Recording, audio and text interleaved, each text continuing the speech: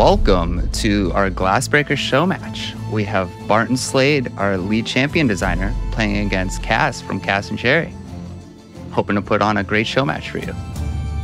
So it looks like Barton is running with Vendrix, Naji, and Reese, and Cas running with Gwen, Brell, and Barnard. So they both have a good mix of AoE and direct damage, but the advantage for Cas is going to be in ranged. And now at the start of Glassbreakers, we get to meet our opponent and start planning out our strategies. And it looks like they're both going to be moving towards the attack gear.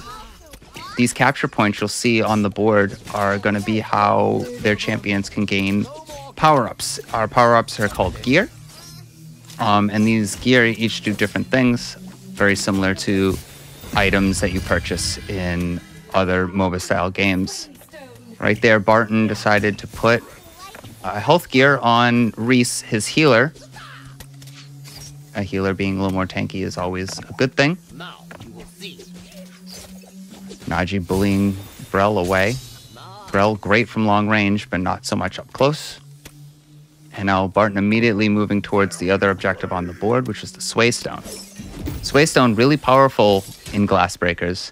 It will give you the ability to deal additional damage to your opponent's glass.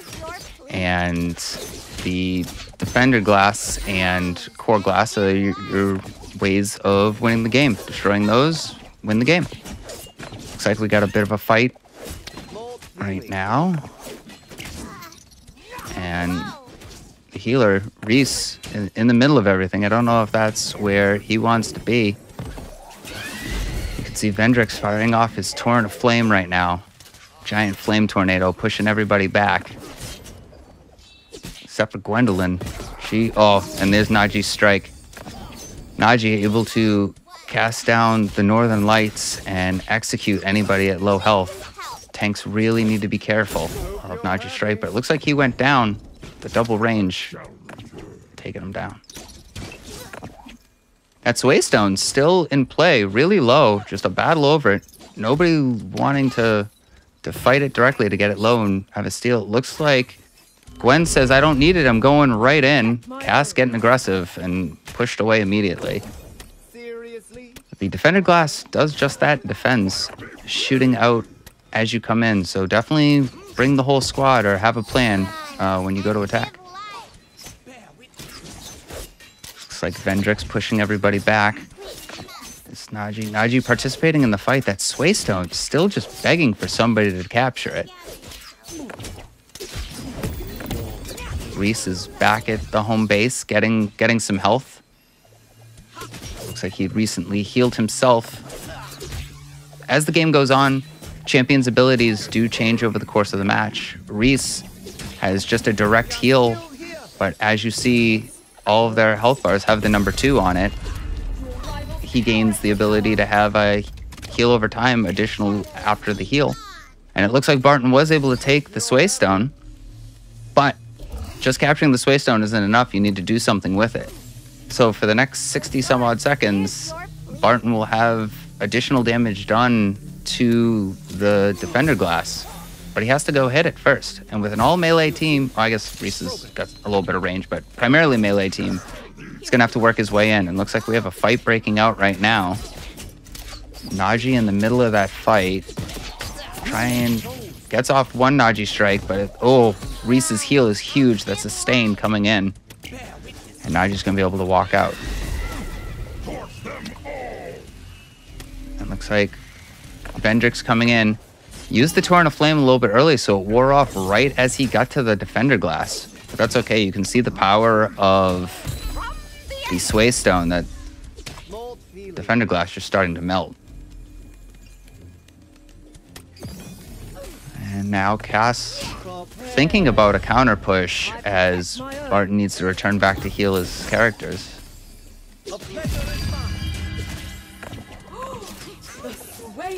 With Glassbreakers, you get a bit of an ebb and flow as the game goes on of poke, counter poke, finding opportunities. We see Barton already taking Reese to go start harassing the Sway Stone. parlay another one as Cass says, I'm not worried about you taking that right now, and I'm going to put some pressure on one of your defender glass. It's really important in Glassbreakers to assess the board, look at your opponent. They're in the world with you, see where they are, see where their hands are moving, and decide, do you want to go deal with it, or do you want to go cause some problems of your own? And Barton looking to cause some big problems right here. Says, I don't need anything. This is low. I'm just going to pop some abilities, and our first defender glass is fallen. So, with Barton destroying the first defense glass, there looks to be about 4 minutes left in the match. In Glassbreakers, matches last 9 minutes unless the core glass goes down. And if the core glass doesn't go down at the end of 9 minutes, whoever has more defender glass wins.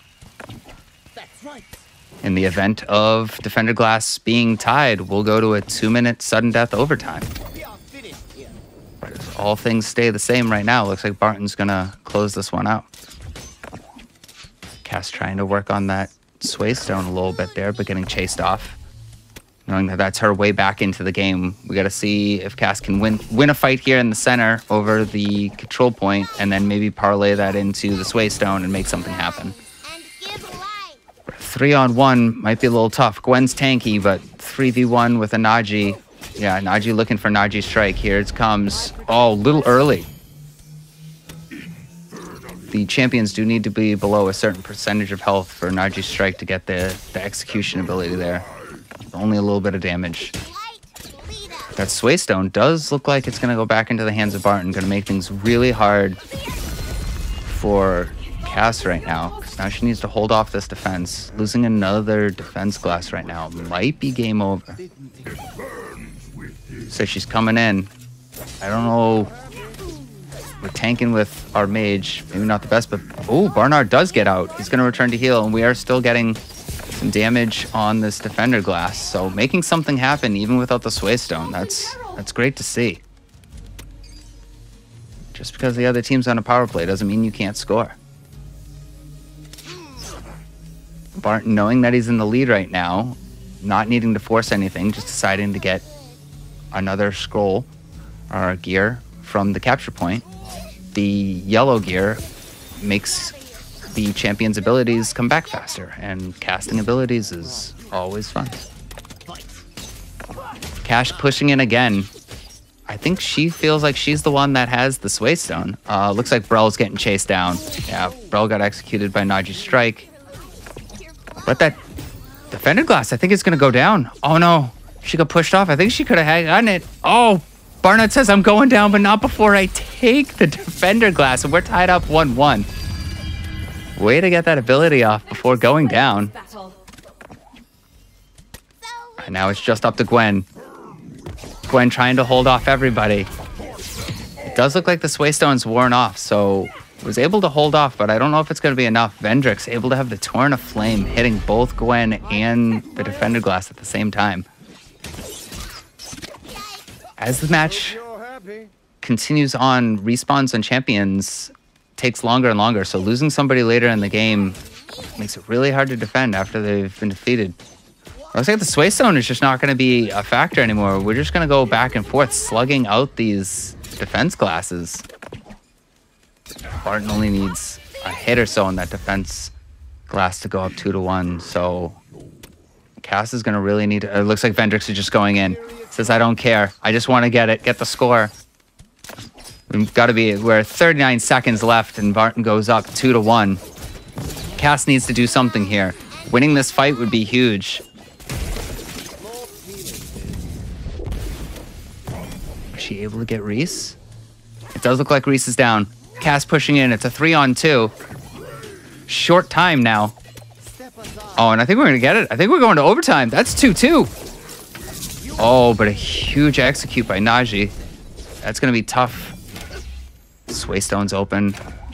We got a chase situation here. Barnard, you got to run. No. Naji's strike. Once he hits tier 3 of Naji's strike, getting the hit on it resets the ability, so he gets to cast it right again. Oh, and Naji and Vendrick's both sitting on top of the core glass. We are in overtime right now, but with only one left, next to fall wins them all. Naji on top. Oh, he gets pushed away. Oh, he's going back. Naji says, no, wait a minute. I can do this. I was foolish. Gwen respawning, causing the pushback. Oh, no. Reese, don't do it, bud. Reese says, maybe I should play defense. But here comes Gwen. Cass says, wait, I can push in, too. I protect my own. But with just Gwen, does she have anybody else spawned? I think we need more help. Here comes the rest. The rest of the squad coming in. Barnard, big AoE, causing some damage. This could be the push. Barton's champions respawning here. Oh, Gwen focused on Reese instead of the core glass. Retreating to heal, saying maybe I'm not going to get it this time and we're going to have to win one more fight. Barnard says, wait, we're supposed to win this fight. Brill coming in, but the tank left. Oh, huge. Oh, no. Not going to be enough. Gwen, you left your team. You had one job. You were supposed to be the tank and you went home. I think that's going to do it. Torrent of Flame just piling in. Everybody in. And Barton takes it over Cass in a great match.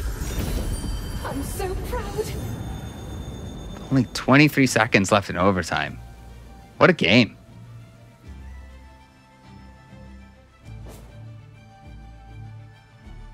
Now here we see the victory screen. Barton winning 3-2. Reese doing his little dance. And thank you for joining us for our Glassbreakers show match. I hope you enjoyed.